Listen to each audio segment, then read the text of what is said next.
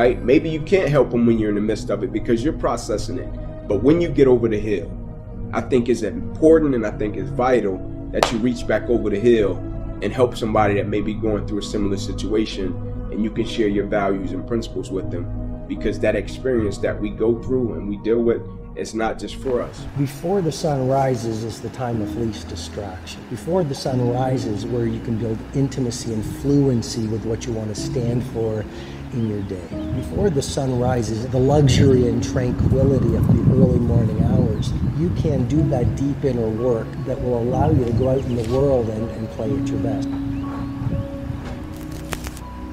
We live in a world where a lot of people are busy being busy, but what's the point of being busy around climbing the wrong Mount Everests? And so clarity is one of the DNAs of mastery.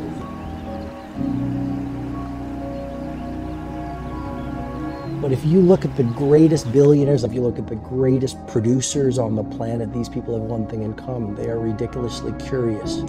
And no matter how much money they make and no matter how much impact they have, they maintain a white belt mentality. One of the keys to epic performance is a relentless commitment to daily growth. As you begin your day, so you handcraft the rest of your day. And if you have consistently great days, you're going to have consistently great weeks, quarters, a year, and a lifetime. We live in a world that suggests the doorway to success, it swings outward. If you build the business, if you get the jet, if you get the money, if you get the cars, if you get the beautiful spouse, then you're going to be happy. What I believe, and there's a model in the 5 AM Club that I think is a very disruptive model, but it's a transformational model. And it's called the 4 interior empires. And it's not just mindset, it's mindset, heart set, health set, and soul set. But I worked on those 4 interior empires when I was a very unhappy litigation lawyer. Like, I'd made money, I was successful, I had 2 law degrees, and yet I'd wake up every morning, Tom, and I'd go into the bathroom mirror and I'd look at myself and I was a completely empty person. And nothing is more expensive than losing your joy and your peace of mind. And so what I did was I started working on myself. You know, I worked on my mindset and I read all the books and I went to the courses, but that's only your psychology. And I think that's one of the missing links in our field, which is everyone's talking about mindset. But mindset is just your belief system. It's just your psychology. It's very important, but that's 25% of the personal mastery equation. I believe the second piece is your heart set, and I worked on that. Purifying your heart, that's your emotionality, not just your psychology. You're never going to make history, dominate your domain, and handcraft a world-class life if you've got a great psychology, but you're carrying the pain and sadness, disappointment and trauma of the past. So I worked on my heart set, your health set. Don't die. If you want to change the world, like, dead people don't change the world. What have you done today to be different? What have you done to step outside the conventions that you set for yourself? The conventions and the rules set by your past. Today, you have the power to move on. Today, you have the power to move away from your past and move towards a successful future. This is your decision, your call to make in your future. This is how your life can gain its own direction, and this is where your life can be so much more, so much better. You can make it better. You have always had the potential to take one more step, the potential to take the risks others are too scared to take, because you are more and you are stronger and you have the determination and the courage to be so much more. Know how to be someone better, to look for something better, to become someone with the purpose, to constantly look for change, to always look for somewhere to improve, for somewhere to be better, because this is where you begin. You own your success, so let it take control. Take control of your life and take control of your power. This is where the power is in your control. Get after it. You go out in the world every single morning. People might ridicule you because every genius is ridiculed before they're revered. People might throw stones at you, but you use them to build monuments of mastery. People might not understand you, because any disruptor is going to be misunderstood. And even if you're an army of one, a Galileo or a Steve Jobs or a Phil Knight, you continue at all costs. It all starts with who you are, because you'll never rise any higher than what's going on within you. What terrifies you most, go directly there, because discomfort is simply growth in wolf's clothing. To lead and to become a great hero, or an everyday hero, the doorway is through embracing our suffering and doing difficult things. I think pleasure has been promoted too much in our society. Like, no great titan of industry, no legendary cellist, no great athlete. You know, the great ones all understand that suffering is the price of greatness. So how do we become braver? You do the difficult things that you don't feel like doing, but you know have the payoff. You know, be crazy. The great leaders are insane. And I say that they're insane to the majority. The great ones are all misfits. And they're all weird. I mean, the very nature of being a disruptor and a leader means you're not a follower. And if you're not a follower, then you're not buying the Kool-Aid that society sells you. If you're not a follower, you're not like this all the time looking for likes. If you're not a follower, you dress the way you want to dress. If people criticize you, they criticize all the great ones. Critics are nothing more than dreamers who got scared and never got off their chairs and got back in the game. So you've got to be willing to 5 a.m. Weird. Who does that? Why not sleep? Leaders have to be willing not to be followers. Stop blaming others. Stop blaming people for the reasons you find yourself in now. Stop blaming your situation. Stop blaming your parents. Stop blaming the government. Stop blaming your genetic. Stop blaming your finances. Stop blaming your past. Claw yourself back into the light. Stop blaming everybody else. The only person you can truly blame is you, because you are the only person who can get yourself out of it. Live life a victor, not a victim. You might even be right. You might be poor because of your parents or broken because of your relationship you were in. But what does blaming people or society do for you? It will keep you in the same hole, and all you're doing is digging the hole even more. It's because your situation where you right now hasn't changed. In order to go forward and to get out of the hole is growth. Instead of bringing other people down to your level, build yourself up to them. Claw yourself out of that hole, and you will get to see the sun once again. Massive success is how you prove people wrong and prove yourself right. The only way you get upstream is to swim against the current. You're permanently ruining your future. You're halting your progress. Life is made not to be easy. Not one's life is ever easy. How did you ever think you were ever going to make any progress? You can make this your time. You can take control of the life you want to live. Have the authority to know what you need to change, to know how to change, and then to take action. Have discipline for yourself into progress. Switch your routine. Make your life hard. Difficult situations force you to make improvements, force you to learn, to educate yourself. Prove this to yourself. Make others jealous. Make yourself jealous. Like, you're gonna only be so pretty, you're only gonna be so smart, there's things that are gonna be natural, and then there's things that you can actually control. I do believe, and I don't know if I'm right or wrong, I don't, but I do believe that work ethic is a taught behavior. It's something you do have more control over. I feel like there's a shift that can make people work harder. The big one that I push is, you're gonna die. Like if you're to me, life is broken down into complaining and not. So if you're not complaining, Well, then I have no advice for you. I'm pumped. Like, you did it. We're beating ourselves up. Like, everybody sucks at something, right? Like, we all have shortcomings and we all have strengths. And for me, it's like, why don't we just audit that? Like, why don't we just look at it that way and be like, all right, well, I'm good at this, but I'm not good at that. Like, and then I only focus what I'm good at, right? Like, I don't dwell that I can't fix shit around the house. I call somebody to fix it. Don't lose yourself on the way to the top. There'll never be a better you than you.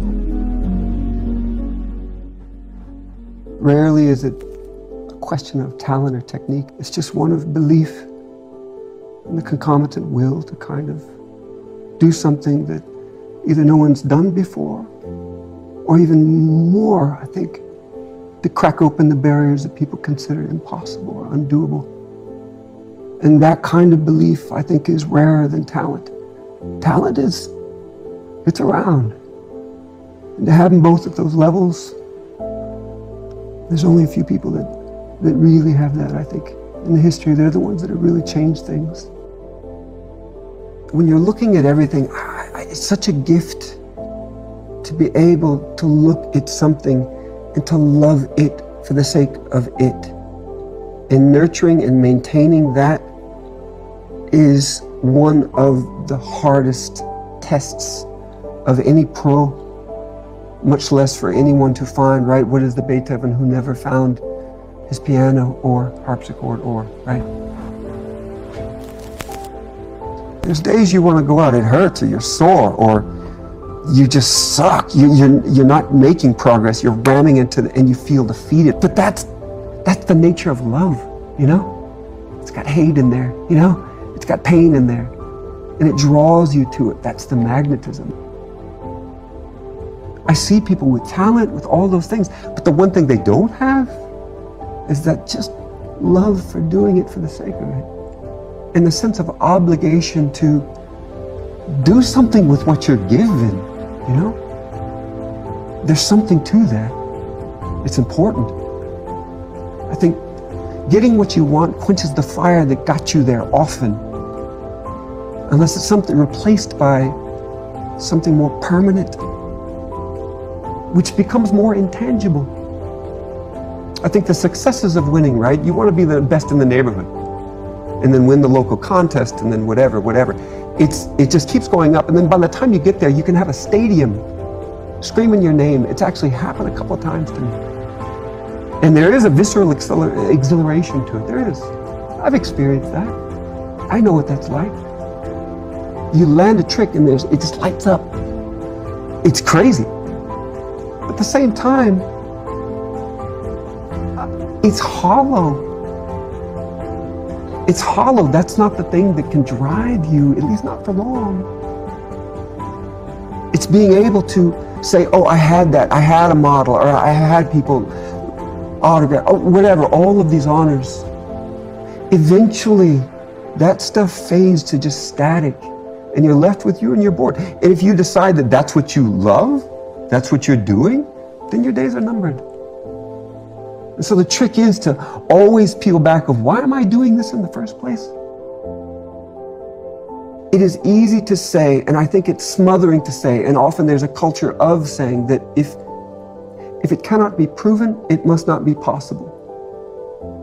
And the big takeaway from that theorem is that there's lots of things that cannot be proven, though they are correct. Because we see things so often in front of us the way that it should be done, and it imposes a kind of barrier through what people know and see, familiarity. But maybe you can change something within you that can be just outside a new set of axioms, some new skill set that will take you further. And I think that that's the history of development. And it's interesting how getting what you think you want can end up being the force that pushes you into, paint yourselves into a corner, pushes you into a groove. There's something terrible to be top of the mountain, I'm the best, I'm the king, guarding it. The Nietzsche quote, right? What's left for you when you make it to the top? But lightning, you know?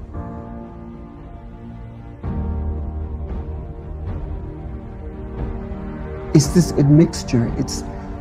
Everybody has a unique set of variables that they can put in place and express their individual identity in a form of, call it greatness. That's something to be remembered. That's what you look for. So if there's anything, just find joy in what you do for the sake of it. And then recognize how you're being shaped in the process. And hopefully you become a better man through it, you know?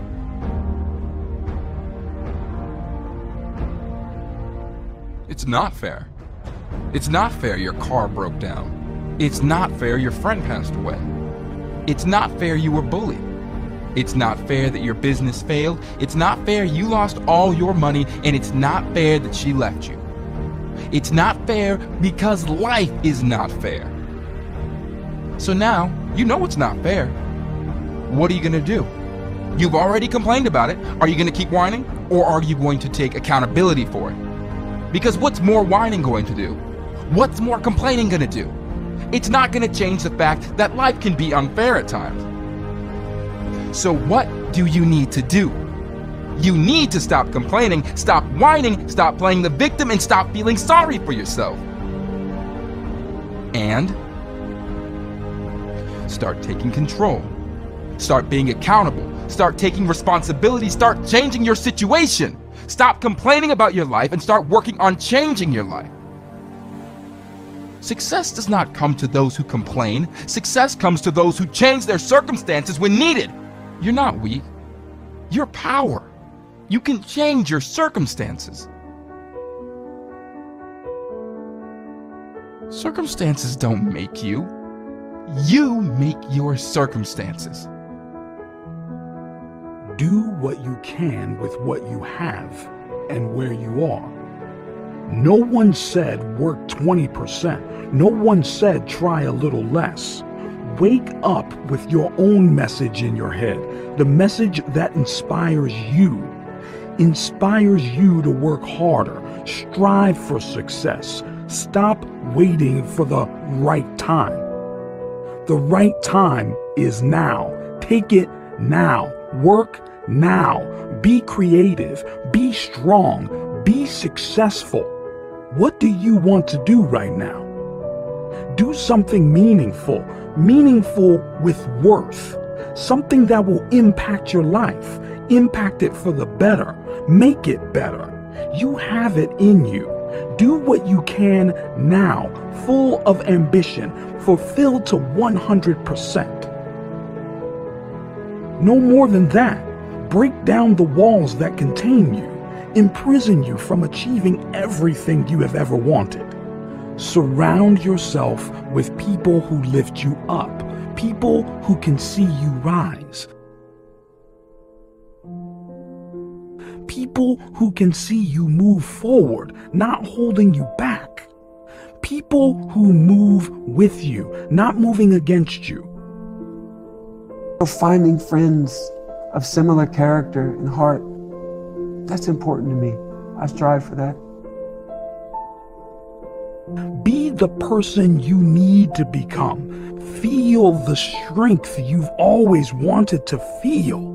See your courage as a superpower to help you progress, to boost your confidence, boost your life, upgrade it to be better, more fulfilling life. One where you and only you are in control. What you do in these reflexive couplings shapes you. You shape it, it shapes you. You don't disconnect from that. You just tumble forward. Over time, you become what you do. And you find, hopefully, at the end of that process, you're not insufferable. That you actually have something to give and can be present, you know? So for all I've done, I appreciate. I don't look at it as much, but ultimately, it just goes out there. It's just what you do. You just become one with that. I think that's been a key for me of why I've been able to sustain this fire that's so seemingly easily quenched. You know? So when I see people who have had success, I see boredom for the most part in them. And then I see a tombstone.